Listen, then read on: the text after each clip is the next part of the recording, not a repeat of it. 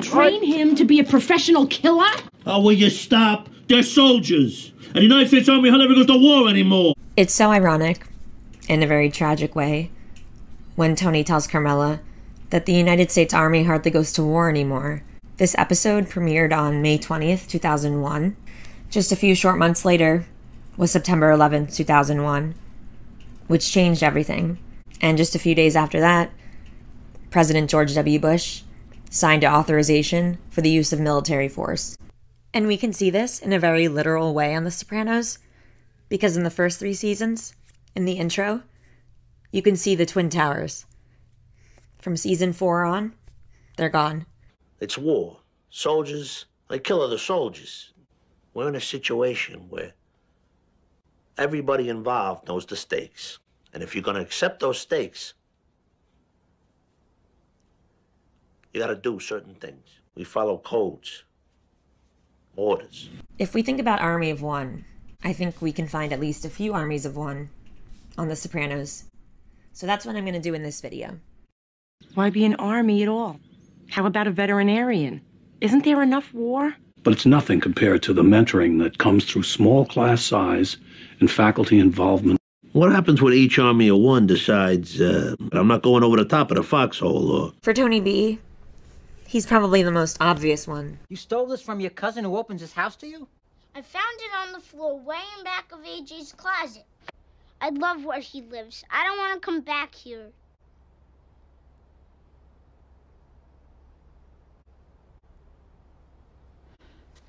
My son steals from his own family. Joey Peeps, followed by Billy Leotardo. That's many, many years. Amen. Because this... Carmela's line here, that does not mean that I'm going to let you send him to the type of school whose whole reason for being is to make him follow orders by instilling fear. Sounds like something else, right? Mafia, maybe? Christopher was proud to be a soldier. And before he was a soldier, he sure wanted to be one. He envied others for having that rank and that distinction. Do you want to switch with him? Be dead and get your 5 minutes of airtime where people call you a soldier? Fuck you.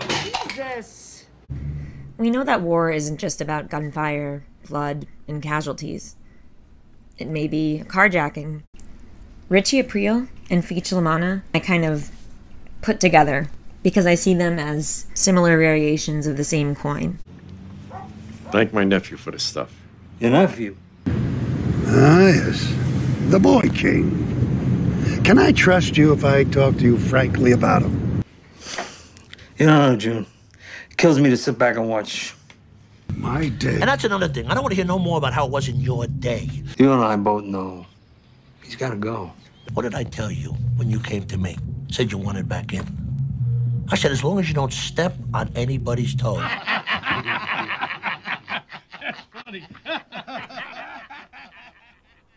Richie and Feech both left the can with a chip or two on their shoulders. In some ways, it was justified.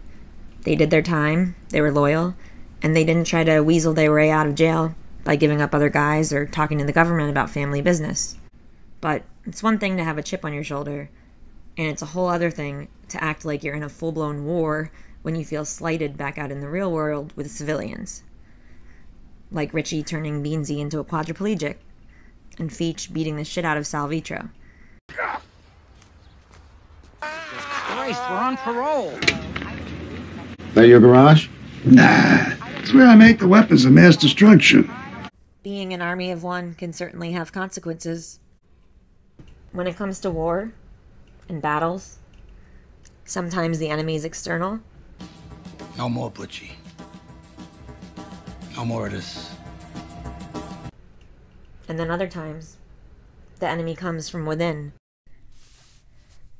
In some ways, Paulie was like an army of one, because that's how he'd been his whole life. Well, besides the few years that he was in the army. In that case, I guess he was actually part of an army of more than one. And Paulie was in it for Paulie. I lived through the 70s by the skin of my nuts when the Columbos were going at it. Tony Soprano. You might see him as the general, with an army of soldiers, loyal guys, willing to do battle on your behalf and support you in your efforts. But Tony doesn't necessarily feel that way. And in the end, you're completely alone with it all. It's not a real general from history. It's you.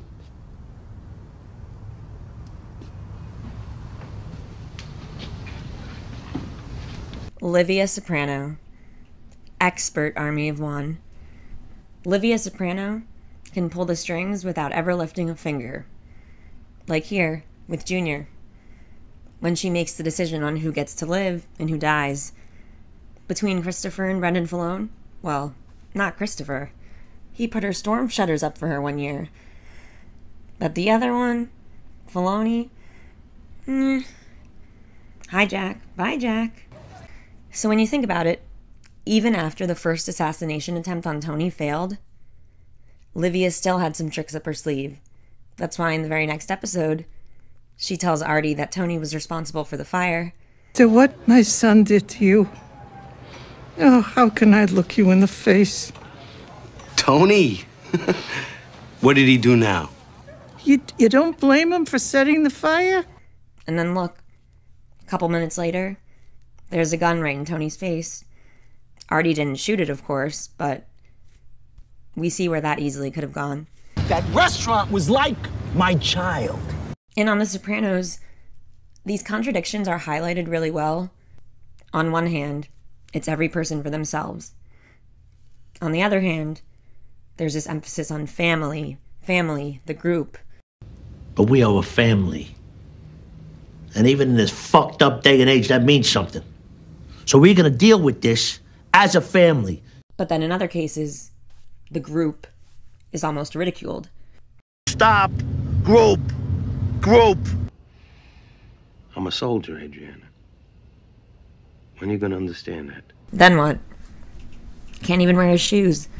Same thing applies to Matthew Bevilacqua and Sean Gismonte. We see how that worked out for them. Now let's talk about the rats. There are many. Some, possibly rats. We don't know for sure. But then others, we know are definitely rats. Like Big Puss, Adriana, Jack Massarone, etc., etc. As far as I'm concerned, once someone agrees to cooperate with the FBI, that person becomes an army of one. The reason I say this is because we know that these rats aren't working with the government out of any sense of duty, patriotism, or loyalty to the rule of law. It's to save their own asses. It's about them, their army of one. And finally, in some ways, everyone. Because sometimes we legitimately need to look out for ourselves. And that's not something to be ashamed of. I know I brought up a few different things, so this certainly isn't the last video that I'm going to do about the Army of One, the whole concept, and just the individual versus the group. So stay tuned for that. Help, right, help, help.